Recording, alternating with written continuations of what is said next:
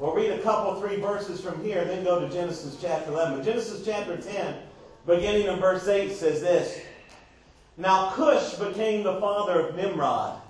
He became a mighty one on the earth. He was a mighty hunter before the Lord. Therefore it is said, like Nimrod, a mighty hunter before the Lord, the beginning of his kingdom was Babel, Erech and Akkad and Calneh in the land of Shinar. So here's a man named Nimrod, and the beginning of his kingdom was Babel. And then in Genesis chapter 11, it tells us about the Tower of Babel. It says, now the whole earth used the same language and the same words.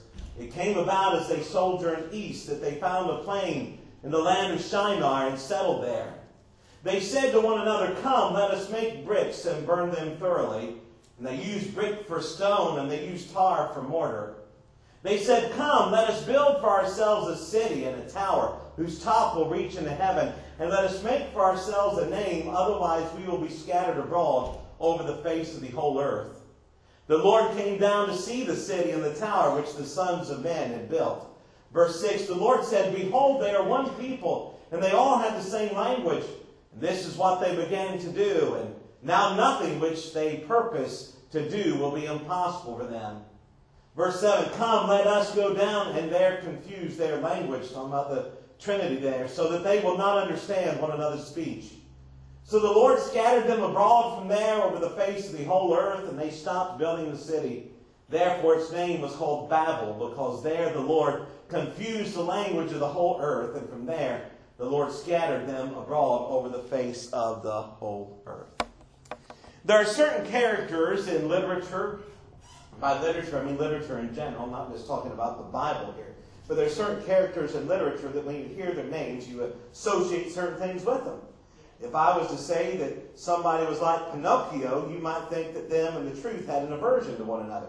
Right? Because you know the story and about the nose that grows, you know. There are some people, you know how they're telling the lies if their lips are moving, right? And you might say you might associate that with a character like Pinocchio. You might say someone's a narcissist. Anybody ever heard that word before? If you're not familiar with that, narcissist in mythology is a mythological man that was so in love with himself that he looked at in the water and saw his reflection coming back, and he was so enamored by himself that he just stayed there forever. And how many know there's a lot of people that do that sort of thing, right? They are so enamored with themselves that they just stay there, and they're always focused upon themselves. Every conversation comes down to them. Everything must begin and end with them. And if you want to hear about something about them, just ask them and they'll tell you, right? And so we associate certain things with that sort of thing. Atlas might be lesser known. He's a mythological figure too, but known very strong and carrying the world. If you say, used to be a term back years ago, someone's like a Mr. Atlas, meant that they were strong. Well, tonight we're going to look at 3 different, not very well known Bible characters, but these aren't just characters in literature. These are people that really existed, because the Bible tells us about history. And we're going to look here and see, the first one we studied is Nimrod. Nimrod comes in Genesis chapter 10. And he is the founder of this place called Babel. And many of the scholars, both Jewish and Christian, associate Nimrod with being the guy that orchestrated this effort to build the Tower of Babel. And if you're familiar with Scripture, is that God had told the people that they would be fruitful and multiply and spread out over the face of the whole earth. And of course, what did mankind do? They did exactly the opposite.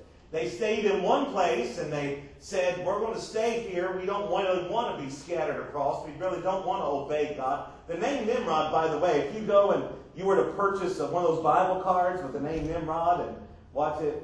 Anybody know anybody here named Nimrod? Anybody know? Probably not. There's a good reason about that, okay? But if you were to go at the Christian bookstore and buy the Bible name card Nimrod, underneath it would mean, we shall rebel. And how many know that's what they did?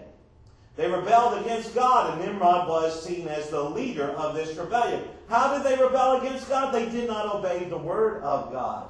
And they joined together, and they began to build this Tower of Babel. And what did they want to do? They wanted it to go to the heavens. not necessarily thinking that they were going to get into the place where God resides, that sort of heaven, but they want to go as high as they could to make a name for themselves. How many know that's what everybody that rebels against God, what are they doing? They are rebelling against... you may talk to people, they may not think that they're rebelling against God, but if they're rebelling against His Word, that's rebelling against God. Right? If it is that I had a student today, and I said, I gave them a paper to do. And it's kind of a long story, but I gave them a paper to do, and guess what? I even gave them the answer sheet. And I said, now you do that so you can get a grade in here. And this student didn't make any move. I said, so are you refusing to do what? I didn't say it. That's how I wanted to say it. I said, so are you refusing to do as I asked you to do? She says, the student replies, did I get up and say that I refuse to do?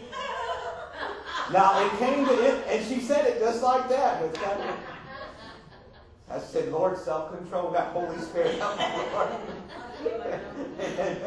And I didn't go ballistic or postal or whatever you go. I didn't do that. And here it is that she's there, and she wasn't doing it, but she didn't see that as refusing because she didn't say, I refuse. But how many know she was refusing? If she's refusing the word that was given, okay, then she's refusing to do as she was asked to do, even if she doesn't flat out say, I refuse. How many know that's what people that don't submit to Christ, people that reject God's word, they aren't rejecting God, they're refusing Him Himself. And here it is, these people, they're rejecting what God said do. They're not going out across the face of the earth. They want to make a name for themselves. Perhaps they think, as did Satan, that they would somehow actually build a tower perhaps into the heavens, and somehow they would show God what was up, so to speak. And what did they do? They continued to build this tower. And in my mind's eye, I tell you, you think sometimes we have this misunderstanding in our mind that we think that just because people lived a long time ago back in the book of Genesis, probably because we've been taught certain things by secular history, we think of they don't know much and they can barely do anything. Go and look. Our brother was just here, and his family went to the Ark Museum that's in Kentucky. I might have heard of that before. They got the Creation Museum. They got the Ark. And they did a model of the Ark as depicted in Scripture. It is a huge structure. And they most likely didn't have craftsman tools and all this sort of thing and power and electric, but they built it. It's not because they were a bunch of dummies, so to speak. They obeyed the Word of God, and they knew what to do, and they did it. And it's a huge thing that would be something to pull off. And that was Genesis chapter 6, right? Beginning there. But no, we're in Genesis chapter 10 and 11. These folks, they're building this tower. And they're building it higher and higher and higher. And I can just see Nimrod and those that he gathers together with him. I can see them in my mind's eye as they build it. And it goes one brick upon another brick. One story upon another story. One day goes to another week, and perhaps another month. And we don't know the timetable, but it's such a timetable that the tower is getting taller and taller and taller and taller. And I can see them thinking, God told us to spread out over the face of the earth, and we didn't. We're making this tower. We're making a name for ourselves. We're doing it. How many know that's how humanity thinks? One day goes to another day, goes to another day, and seemingly nothing happens, and they think there is no judgment, and they think there is no God, and they think there is no right, and they think there is no wrong. But how many know there's coming a day when they'll know different? These Nimrod represents for us, and by representing, I mean he is a real historical figure. This is a real thing because it happened in Scripture. And if anybody tells you, and they will try to, even professing Christians will say, well, Genesis 1 to 11 especially is just kind of, like, it's not mythology. It's not presented that way at all. It's presented as historical fact. And if God presented it that way, who are we to view it differently? Do we think we know more than God? Right? And so here it is that what happened. This is really what happened. Nimrod is an unrighteous man. He's an unrighteous rebel. And not only is he unrighteous, but he's unrepentant. And what happens? God looks upon this tower. and comes. And again, we're not given a timetable, but how many know it could happen in a moment, in a twinkling of an eye? God sees this tower and sees this rebellion, and we don't know how long he let it go on. It's not as if it escaped his notice. But one day, no longer did he just notice it, but he decided to judge it. And the tower that had taken them who knows how long to build, crashing down. The people that had joined together in one language, in one moment their languages are confused. These people that had joined together to make a name for themselves, in one moment they're scattered across the face of the earth. How many know God can bring judgment in a moment? Amen. Peter refers to this in his epistle when he talks about the patience of the Lord. And he says people, and basically this is the tenor of what he is sharing. In 2 Peter chapter 3, he said people go about in their life, and one day runs into the next, and it seems that, summer and winter and spring, all this stuff just keeps on happening like it always has, and they assume that every day is going to be just like the day before, until one day it's not. One day God could bring judgment all at once should he choose to do so, but how many know with each individual person, it's appointed unto man once to die, and then the judgment. And I tell you, Nimrod is not in a good place. He is unrepentant. And he is unrighteous. And he doesn't think that judgment is going to come. But judgment does come. Some people might say, and again, some of those that reject God's word, they say, well, how am I supposed to know what it is that God would want or that God would desire? How do I even know that I'm breaking God's word? And how does people that don't know and have never heard anybody open up a Bible and give them a scripture verse? Scripture tells us that the heavens even are declaring the glory of God. Scripture tells us that mankind knows what is righteous because God will give man a conscience, and yet they suppress the truth in unrighteousness. There is a witness. There is a testimony. Nimrod knew exactly what God had said. These people knew that God had said to disperse, and yet they rebelled. They rebelled against God, and they were unrighteous, and they were unrepentant. And how we know judgment comes to the unrighteous and the unrepentant. They build a tower, comes crashing down. They had a common language. God confused it. They had a common people, a group. He dispersed them across the face of the earth, and it can happen in just a moment. That's why it said we pray that those who know not Christ be convicted of sin and righteousness and of judgment, and that they would yield to that conviction and put trust in the only way of salvation, which is Christ. Now, before we move on to the next one, again, Nimrod represents for us this kind of ideal. An unrighteous, unrepentant person who doesn't think judgment is coming, but how many know God does judge the unrepentant and unrighteous? He judges. Now, I would tell you, how can this point us to Christ?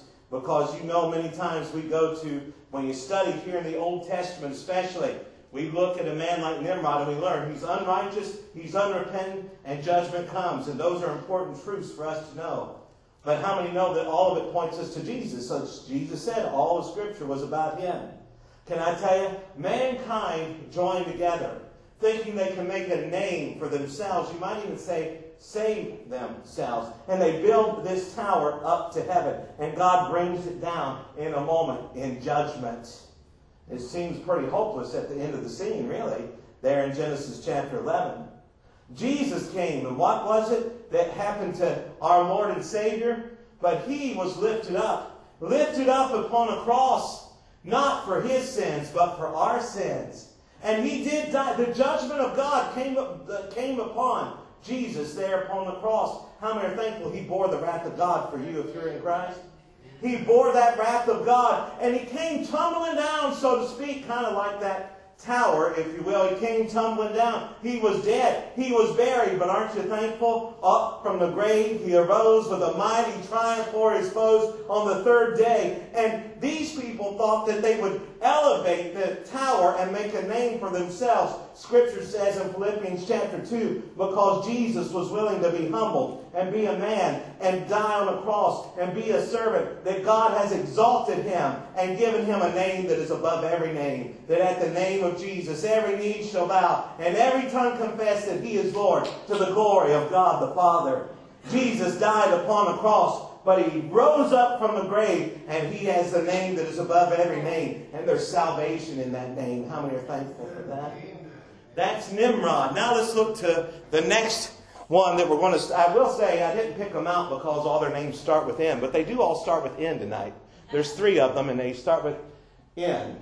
You might call it N, N, and N. All right, but 2 Kings chapter 5, verse 1. Now Naaman, captain of the army of the king of Aram, or Syria, Aram and Syria are synonymous, was a great man with his master, and highly respected, because by him the Lord had given victory to Aram. The man was also a valiant warrior, but he was a leper.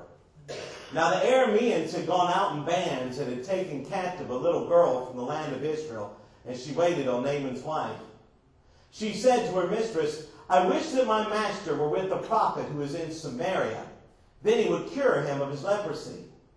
Naaman went in and told his master, saying, Thus and thus spoke the girl who is from the land of Israel. Then the king of Aram said, Go now, and I will send a letter to the king of Israel. He departed and took with him 10 talents of silver and 6,000 shekels of gold and 10 changes of clothes. I looked that up, by the way. 10 talents of silver, that's like 750 pounds of silver. And those shekels of gold, that's 150 pounds of gold. Now, I did take the time to look that up on the Google machine. And in today, depending on, I'm no precious metals expert. I just typed it in there and said, how much is this? We're looking at $4 and $5 million at the very least, okay? So a lot of money. And 10 changes of clothes. Verse 6, he brought the letter to the king of Israel, saying, And now as this letter comes to you, behold, I have sent Naaman my servant to you, that you may cure him of his leprosy. When the king of Israel read the letter, he tore his clothes and said, Am I God to kill and to make alive, that this man is sending word to me to cure a man of his leprosy? But consider now and see how he is seeking a quarrel against me. Verse 8, It happened when Elisha, the man of God, heard that the king of Israel had torn his clothes, that he sent word to the king, saying, Why have you torn your clothes? Now let him come to me, and he shall know that there is a prophet in Israel. So Naaman came with his horses and his chariots and stood at the doorway of the house of Elisha. That's the prophet of God. Elisha sent a messenger to him, saying, Go and wash in the Jordan 7 times, and your flesh will be restored to you, and you will be clean. But Naaman was furious and went away and said, Behold, I thought he will surely come out to me, and stand and call on the name of the Lord his God, and wave his hand over the place and cure the leper. Are not Abana and Pharpar, the rivers of Damascus, better than all the waters of Israel? Could I not wash in them and be clean? So he turned and went away in a rage. Then his servants came near and spoke to him and said, My father, had the prophet told you to do some great thing, would you not have done it? How much more then when he says to you, Wash and be clean? So he went down and dipped himself 7 times in the Jordan, according to the word of the man of God. And his flesh was restored like the flesh of a little child, and he was clean.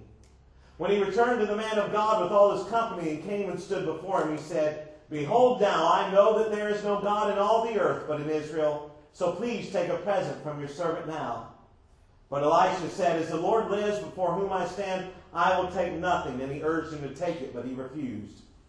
Naaman said, If not, please let your servant at least be given 2 mules load of earth, for your servant will no longer offer burnt offering, nor will he sacrifice to other gods, but to the Lord. In this manner may the Lord pardon your servant when my master goes into the house of Rimmon to worship there, and he leans on my hand, and I bow myself in the house of Rimmon. When I bow myself in the house of Rimmon, the Lord pardon your servant in this matter. He said to him, Go in peace. So he departed from him some distance.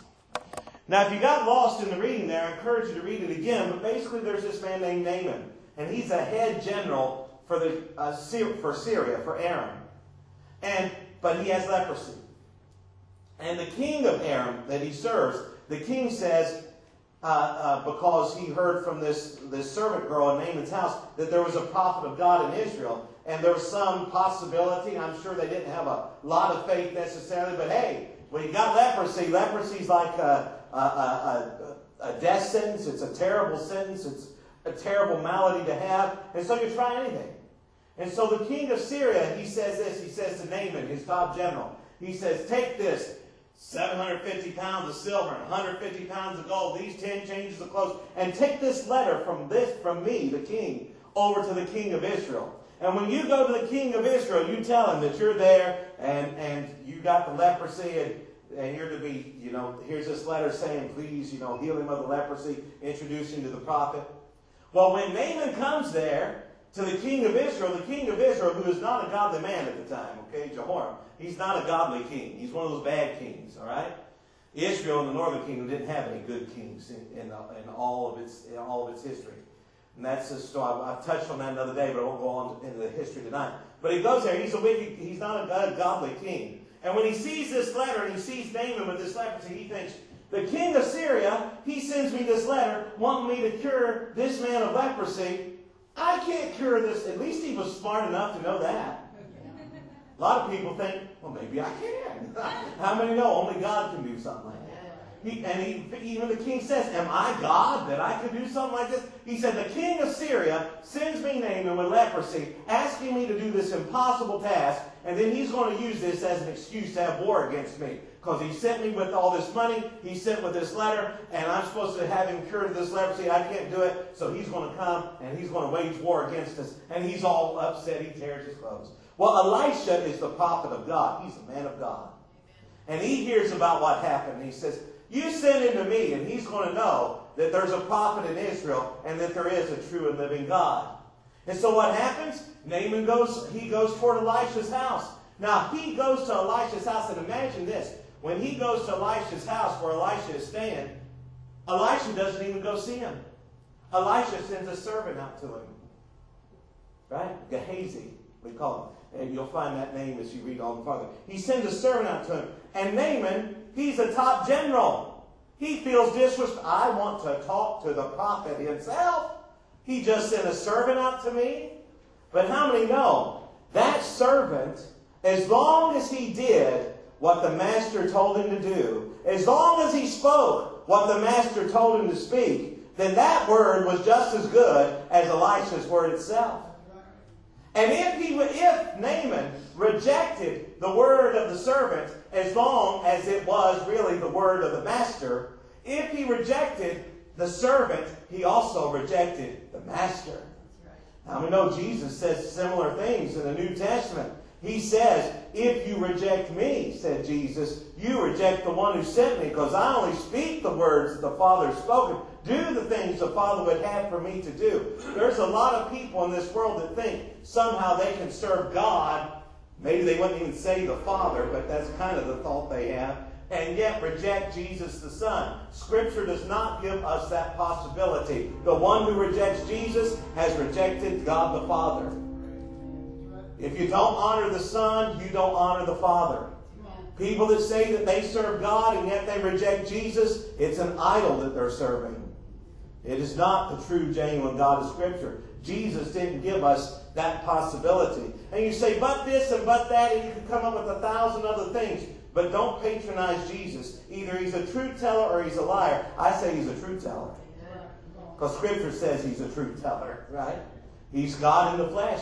And so Jesus said similar things. So Gehazi, the servant of Elisha, comes and brings this word and says, well, go down to the river, Jordan. It's a muddy river. And dip there 7 times. And if you dip there 7 times, you'll be healed of this leprosy. And what does Naaman do? He feels, to use the common young folks vernacular, he feels like he's been dissed. Did I say that right? And he feels like he has been disrespected. Dissed. They shorten everything now. The texting.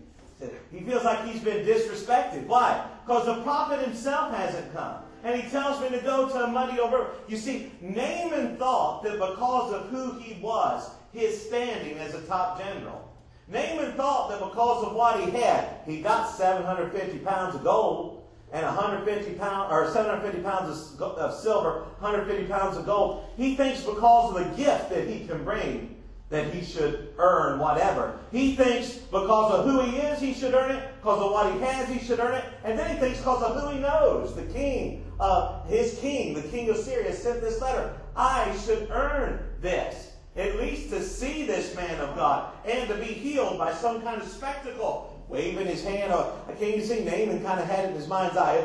That's prophet's going to come out. He's going to wave his hand over the spot. He's got to, because I deserve it. I have earned it. Can I tell you, a lot of people think that. They don't have to be a top general. They don't have to have 150 pounds of gold, 750 pounds of silver. They don't have to know no king whatsoever of any kind of country that would write them a letter of recommendation. People think that they deserve salvation, that they deserve all kind of good things, that they deserve for their ship to come in, however they think that is. They think that they deserve it. Do you know what we deserve in and of our own selves as eternal conscious torment in hell? Is what we deserve from all the things that we could add up with our good works. And some folks may say, well, that doesn't make me feel good. Listen, how many would far rather be interested in the truth than in feeling? Amen. You felt good about... I remember when I bought my first used car. The man told me I was so smart because I made the deal of a lifetime. He was charging me like 20% interest. And this is no lie, on the 31st day, 31st, one day past that 30-day as-is thing, one day past that, the alternator in the car went out. Dad fixed it. I took it back there. I thought for sure the fella would give me some kind of credit. I went down there, and he said, "Been who?" I've been had. That's what I've been. All right? But I felt good about it at the time. But it wasn't the truth of the situation. How many here can say there's been things in your life you felt good about at the time? Sin can have somewhat of a pleasure, at least for a season. But do understand this, that there is nothing that is good in and of ourselves, and our feelings can mislead us and misdirect us, and we can feel good about what we should feel bad about, and feel bad about what we should feel good about. We need the truth of the Word of God to set the record straight. And what happened here, this man Naaman, he thought because of who he was, because of what he had, because of who he knew, that he could earn this particular miracle from God. A salvation of sorts. And by salvation, I'm not even talking necessarily spiritual salvation, but salvation from this disease of leprosy. He thought that he could earn that. And yet what does Scripture tell us? Our best deeds are as filthy rags before God. Listen, I'm all for, I mentioned it before, I'm all for people doing better and people living better and people talking better. But even if you get a man not to cuss and get a man not to drink, smoke, or chew, or hang with those that do, or however you define your morality, if they don't repent and put trust in Jesus, they'll just be cleaner and talk better and still split hell wide open. And here it is. Now listen, don't get me wrong. I'm all for people talking better and not getting... But do understand, that won't save a person. Only Jesus can save. And here it is. This man thought that he could earn it, but he couldn't earn it. And he's all mad. And that's how the world gets, right? When you give them the instruction from God, give them what God says. Even though it's good. How many know? If you've got leprosy and the man tells you to go down and dip 7 times and you'll be healed, you would think the first thought to your mind would be, well, let's give it a shot. Even if you didn't have a whole lot of faith in it, what I got to lose, right? But that wasn't his first thought. His first thought was anger. He's mad. Who does this man of God think he is? Can I tell you, there's a lot of people think, what does the Bible think it is? Who does God think he is? Who does a preacher think he is? Who does a believer in Jesus think it? To tell me that somehow I can't earn it, and I have missed it, and I have fallen short, and I have sinned. There's anger that rises up. You would think that if they thought it was just a bunch of foolishness that they wouldn't get angry. They just keep on walking on that. But they do. There's something that gets upset, something that gets angry. You talking to me, right? And yet, can I tell you, thanks be to the Lord, there were some men around him. His servant said, "Now, Master," now again, I don't want to add to what Scripture says, but in your mind's eye, you can kind of see this, right? He's the master, and they're the servant. And they come and they say, "Master," they call him Father, by the way. They use a name for him, calling him Father, like that this man had been somewhat good to them, that they kind of had somewhat of a relationship with him. And they say, If he had told you to do some great and mighty deed, you'd have done it. You know, if he told you to climb Mount Everest or told you to go through Death Valley, you'd have done it more than as a baggage of courage, something to show yourself that, yes, you really do deserve it. And you would have done it. Says, he's just asked you to do this. Why don't you do it? The man goes and he dips 7 times in this muddy river. And on the 7th time, he was healed of his leprosy. And I tell you, it is a common phrase that if someone's healed of a skin condition, leprosy in this case, it's a common phrase to say that their skin is like baby skin. Anybody ever had baby? You've seen the, you hold your baby and their skin is so soft. And so here it is, skin is so soft and it's just like a newborn baby. And I will tell you, that would be a phrase to use for a physical healing, but I think there's something more involved here, because how many know when it is that we repent and put trust in Christ, when we don't trust anymore in our works, but put simple trust in the Word of God, that we need to repent of our sins and put trust in Christ who can redeem. The one who has, and again, it was one of the best messages on baptism I've heard here. If you haven't listened to it, a couple weeks ago, Brother Todd went through a lot of Old Testament imagery and theology and practical outworkings of baptism. But I will tell you, like a baptism, Jesus who was baptized, so to speak, and raised from the dead, he buried with Christ in baptism, raised to walk in newness of life, we say to a believer. And here this man, he dips 7 times, and then when he comes up, his skin is new. And you say, well, Ben, what do you have? What proof do you have that might have been more than just a physical healing? That might have been some kind of spiritual thing because of this. The man, Naaman, when he comes up out of the water, he goes to Elisha. This man that he had ridiculed, this man that he was mad at because he wouldn't even come and give him an audience, he goes back to the man and basically has a repentant attitude, and he wants to give Elisha something. Most people that are on your TV would say, oh, 750 pounds of gold or of silver and 150 pounds of gold. Oh, yeah. But Elisha, he didn't want a bad witness to be set. He didn't want him to think somehow he bought it. And he said, no, you keep it.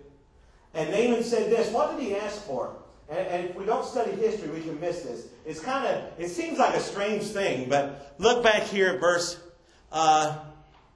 17. Naaman said, please let your servant at least be given 2 mules load of earth, for your servant will no longer offer burnt offering, nor will he sacrifice to other gods, but to the Lord. The proper name of God there, Yahweh, all caps, right?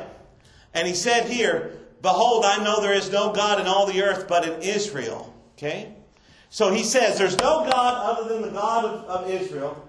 And he says, let me take 2 mule loads of earth back with me, because he was going back to Syria. He said, and when my master offers up sacrifices to this false god, I'm only going to be offering up sacrifices to Yahweh.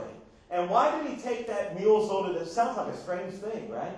Why did he want to take some of the dirt of Israel back to Syria? What difference did that make? Well, here was his thinking. The way that they had viewed things back in Syria was if you wanted to worship God, their little g god, their false god, and any little g, you had to be on their soil. They had territorial gods. They thought God is God over this territory, God is God over this territory. There was little g gods. They had different names of these gods, and they would be territorial. Well, how many know the true and living God, you might say he's territorial. It all belongs to him. All right? He can't be confounded to any kind of demarcations that humans could contrive. It says the earth is the Lord's and the fullness thereof, the world and all it contains. How many that covers it all? Right? And so Naaman, he says this, he wants to take back this earth with him from Israel because in his way of thinking, now again, he's a little confused perhaps, not that he needed to do this thing, but it shows there was a change in his heart because not only does he say, there's only one God, that's the God of Israel. There's only one God, his name is Yahweh. He even uses his proper name there with all the caps in the Lord. But he says, by him taking this mule's load of earth, whenever his master went in to worship the false God, he would put part of this earth down and he would say, I'm going to worship the true God of Israel, is what it represented to him. Now again, there's no need for that, to have that dirt, but it meant something to him. And God let it mean something to him because what does the prophet say to him? Go in peace. And that's the word shalom in Hebrew. It says, go in peace. Take this with you. So when Naaman's going to worship now. He's going to worship the true and living God and not the false God. How many are thankful for that? How many know Naaman was unrighteous? He was unrighteous. You say, how do you know he's unrighteous? Because he was breathing. There is none righteous, no, not one. Okay, in and of our own works, none of us are righteous. There's none who understands. There's none who seeks after God. There's none who would do what is righteous. And so here it is. Naaman was unrighteous, even though he was a man of esteem and a man of wealth and a man of connections. But none of that could earn his salvation. Simply the grace of God. And the man, though he was unrighteous, unlike Nimrod, Naaman, he was unrighteous, but he was repentant. He was not unrepentant. And instead of the judgment of God remaining upon him, this leprosy, he was cleansed. You say, where did it go? It was gone in the sea. And how many know if we are in Christ, our sins are cast as far as the east is from the west, buried in the depths of the sea to be remembered against us no more. And as Brother Todd pointed out, that's symbolizing baptism. That Jesus died that our sins might be washed away, and he rose from the grave for our justification. How many are thankful for that tonight? So a beautiful picture of his skin like that of a newborn baby. And how many are thankful if you're in Christ, you've been born again. You've been born again. Now, so we had Nimrod, the unrighteous, unrepentant, who was judged. We have Naaman, the unrighteous, repentant, who was saved. How many know everybody's one of those two? Notice both of them start off with unrighteous. But then there's one who's repentant and one who's not. One is judged, one is saved. Now we come to 1 Kings chapter 21. This is with, how many ever heard of King Ahab before? Right?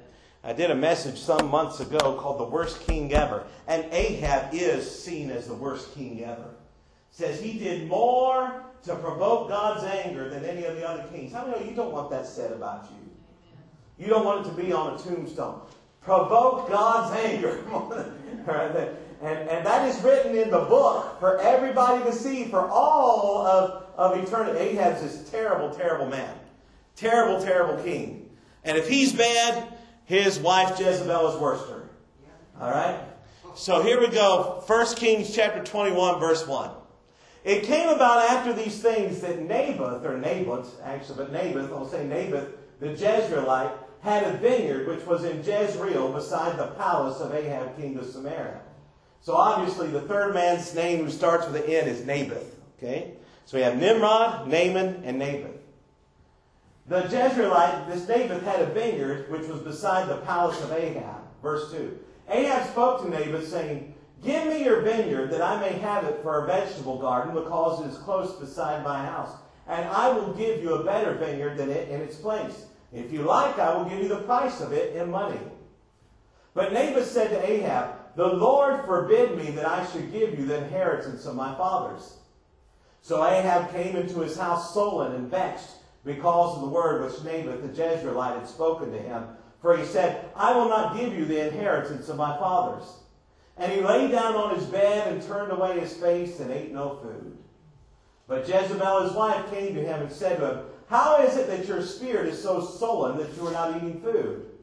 So Ahab said to Jezebel, "Because I spoke to Naboth the Jezreelite and said to him, 'Give me your vineyard for money, or else if it pleases you, I will give you a vineyard in its place.' But he said, 'I will not give you my vineyard.'" Verse 7, Jezebel his wife said to him, "Do you now reign over Israel? Arise, eat bread, and let your heart be joyful. I will give you the vineyard of Naboth the Jezreelite." So she wrote letters in Ahab's name and sealed them with his seal, and sent letters to the elders and to the nobles who were living with Naboth in his city. Verse 9. If I can get my clicker to work here.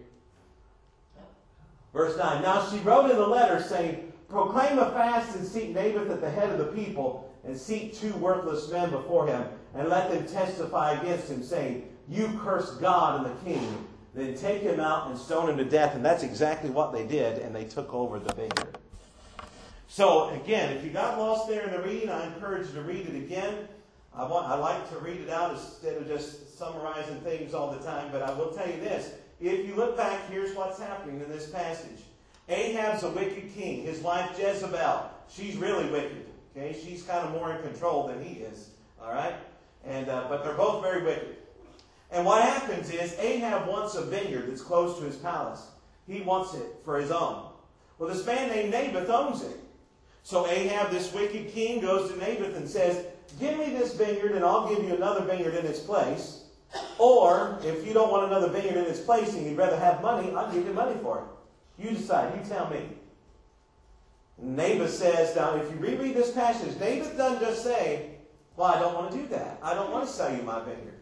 He says, I'm not going to disobey the Lord and let you have this vineyard. Or sell you this vineyard.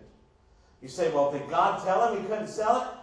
God told him, not directly, but in his word. If you study the Old Testament, they were not supposed to sell out certain lands of their fathers. And if he'd done that, he would have disobeyed the word of God in the Old Testament. And how many know? Naboth didn't want to do that.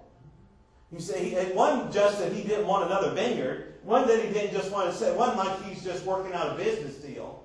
Ahab couldn't offer him enough money for him to sell it because he didn't want to obey. He wanted to obey God and not disobey God. How many know we need more people like that? Naboth said, no, I'm not going to disobey God by giving this vineyard to you in place of another or by selling it to you. I'm not going to do that. And Ahab, he's sullen. He said, oh, I didn't get my vineyard. Jezebel said, we can fix this. You're the king. So she sends out letters and has these two worthless fellows proclaim a fast, and they set this festival, and they have Naboth sit at the head of the table, and these two worthless fellows say, he cursed God and the king. Then they take him outside the city, and they stone him to death, and then they take over his land. How many know that's wicked? Very wicked. And so that's what transpires here. You said, well, what does this? Remember Nimrod is the unrighteous, unrepentant who's judged. Then we had Naaman, who's the unrighteous, repentant who is saved.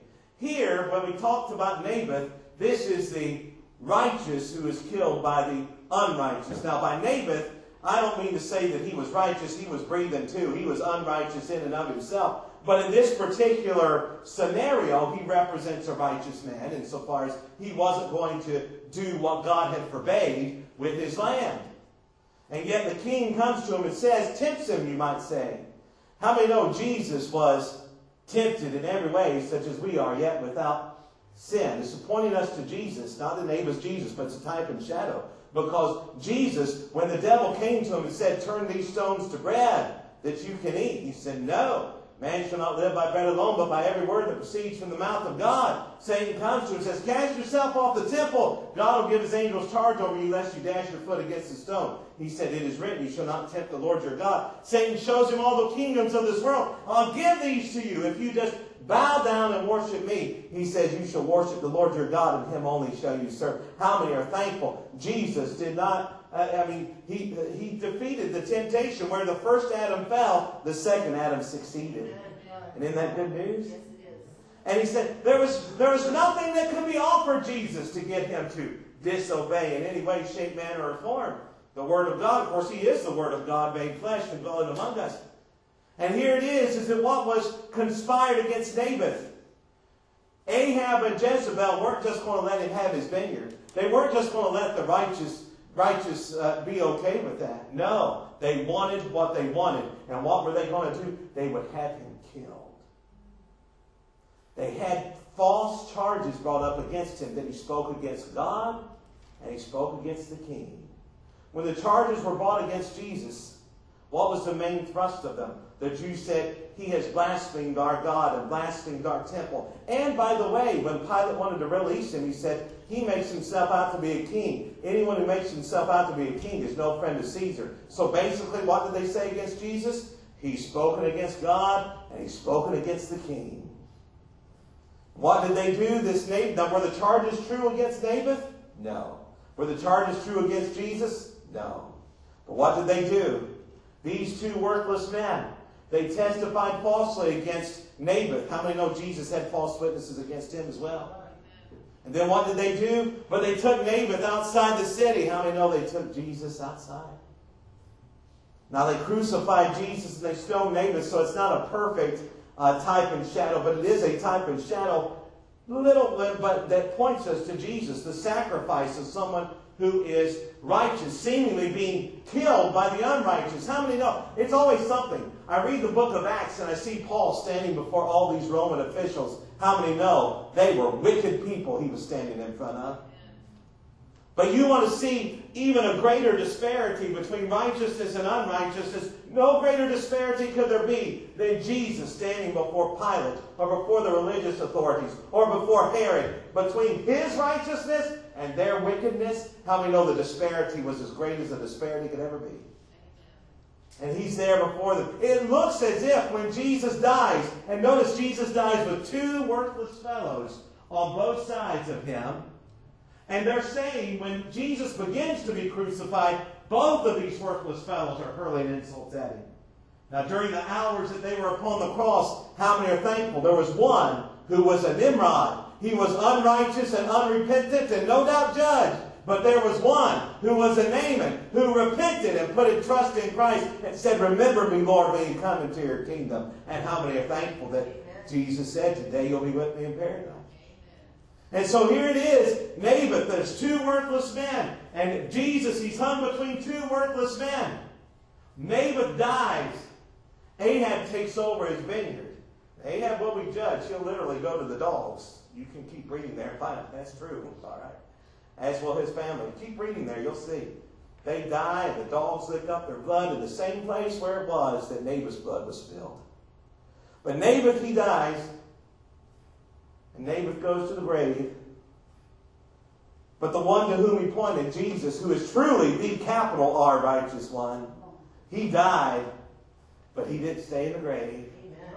He rose again with life and liberty to all who believe. The righteous was killed by the unrighteous, so it seemed, but it was according to the predetermined plan of God. And Scripture says, had they known not only the physical powers of the day, but even more importantly, the spiritual powers, so to speak, of the day, had they known that the cross upon which they thought he would die is a place where he made an open show of them, and that he would rise again, and though they bruise his heel, he would crush their head. Just as had been said all the way back in that book of Genesis. It's true stuff.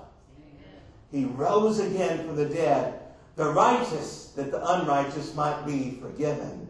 That those who would be Naamans and not Nimrod would be forgiven, who would put their trust in him. How many are thankful Jesus rose from the dead?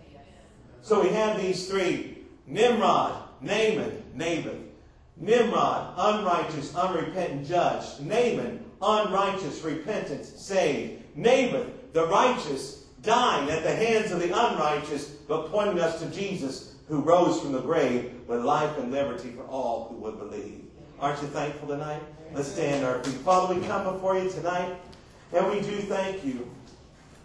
We thank you for your word, Lord, these Old Testament passages that point us to Christ in the New. And Lord, how anyone could read such a book and not... Lord, I pray that your Spirit would convict hearts and minds, that through all of its pages, pointing us to Christ and pointing us to the need for repentance, pointing us to his sacrifice that paid the price for our salvation, pointing us to the salvation that's found in him alone, pointing out the pride of man, but pointing out the glorious forgiveness that's found through the shed blood of Christ.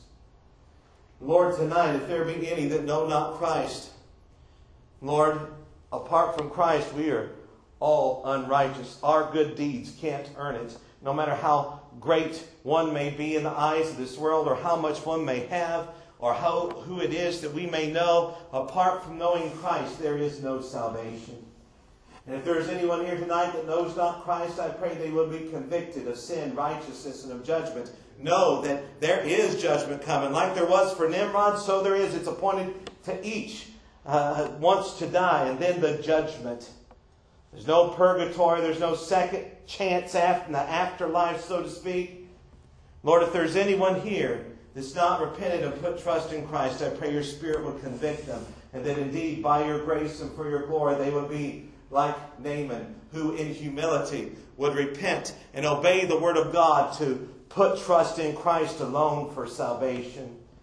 And I pray if there's any here in that situation tonight that they, by the power of your Spirit, would come in something like this. Lord Jesus, forgive me my sin. Thank you for dying on the cross for my sin. You, Jesus, are the only Savior. Make me your child. Lord, for those who are your children, we rejoice that Christ, the only righteous one, died and yet rose again that we might be forgiven, that we might be born again, that indeed our flesh, so to speak, spiritually speaking, we might be like a newborn child, Lord, in the kingdom of God. We thank you and rejoice that our sins are cleansed by His blood and cast as far as the east is from the west. And Lord, we come before you tonight. Before we leave this place, we lift up prayers, requests to you tonight. Lord, I thank you that Dad's in church. His appointment follow-up today went well. Pray you just continue to bless and strengthen him, dear God.